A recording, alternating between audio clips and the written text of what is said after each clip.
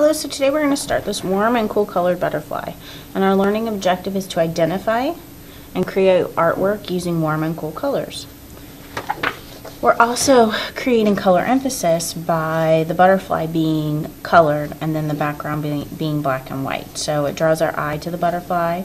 Even though we have all these crazy lines and patterns across our paper, we still see the butterfly first because it's the only thing that has color. So the way that we're going to start this assignment is you're going to start with a square piece of paper. You need to write your name and the day you have art, day A, day B, day C, and then you're going to fold it in half with your name on the inside. Now I'm going to flip it over and put the fold here. You need to know where your fold is. I'm right-handed, so I like to draw on the right side of my paper.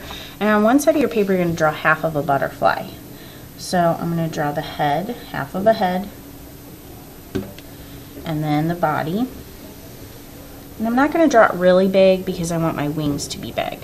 But we're going to look at some pictures of butterflies, and different butterflies have different size wings and different shaped wings. I'm going to do pretty much a standard butterfly here, but you can draw whatever kind of butterfly that interests you. So I'm drawing a small body, but I'm going to do wings that fill the paper. So I'm going to draw my wing that goes up, curves down, and back to about halfway through to the body. And then the bottom wing is going to curve down. So my butterfly is pretty big. It fills up a lot of the space. And when I drew my butterfly, I made sure to draw with my pencil pushing hard.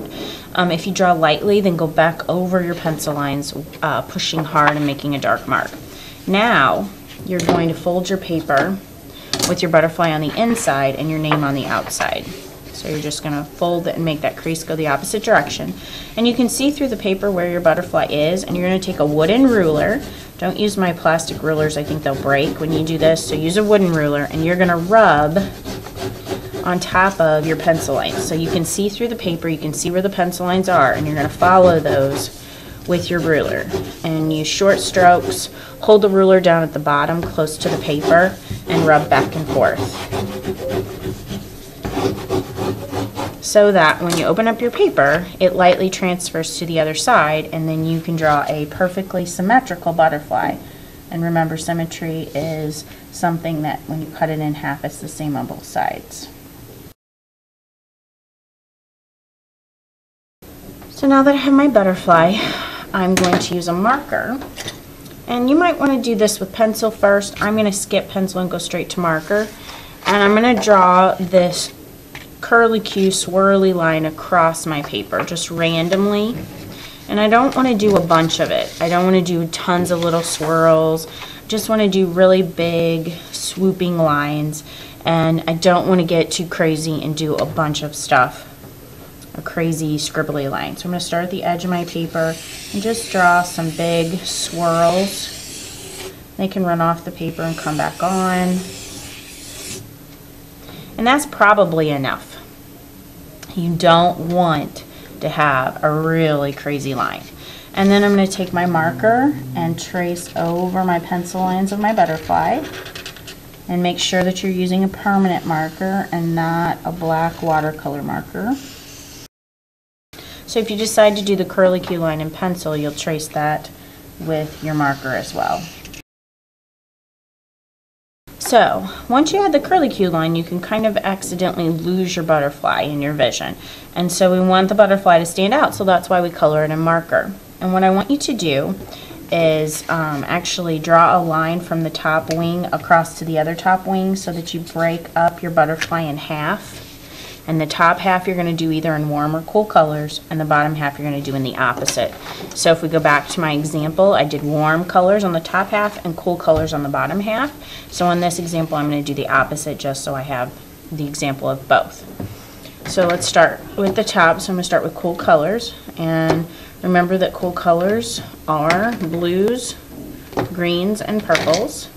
And in our markers, we have two greens. We have a dark green and a light green. And we have two blues, a dark blue and a light blue, and then we have purple.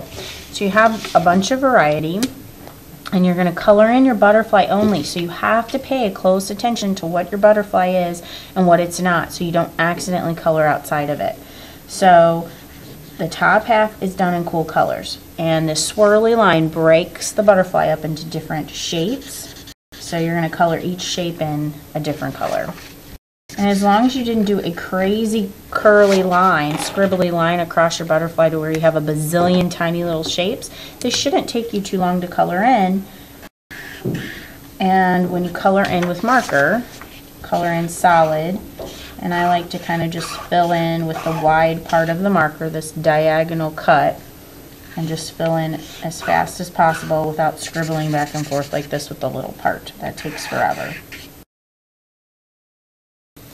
So you want to make sure you don't step outside the butterfly and color a part that's not the butterfly.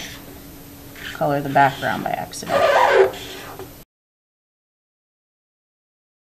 Okay, so that's the top half of my butterfly. Notice I didn't color outside the butterfly. I had to be real careful not to make that mistake. And so now the bottom half of my butterfly is done in warm colors. Warm colors are yellow, orange, red, and pink. We have more than one pink. We have a light pink and a dark pink. So, and again, pay close attention to stay inside your butterfly.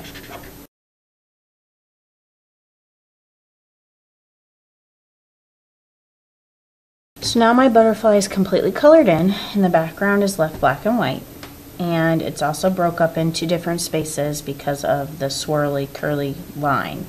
So in each one of these background spaces, you're going to fill in with complex pattern. And I have some handouts that have lots of ideas for different complex patterns. There's a whole bunch on this page, and then as you get into the packet, it shows you how to do more of the step-by-step of the complex patterns. And you just flip through and find one that interests you. The back. And then I also have this packet here that has lots, has 9 on each page, front and back, that shows you step by step how to build some of these patterns. And you can just do it with marker, or you can do it in pencil first, but you can go straight to marker if you want.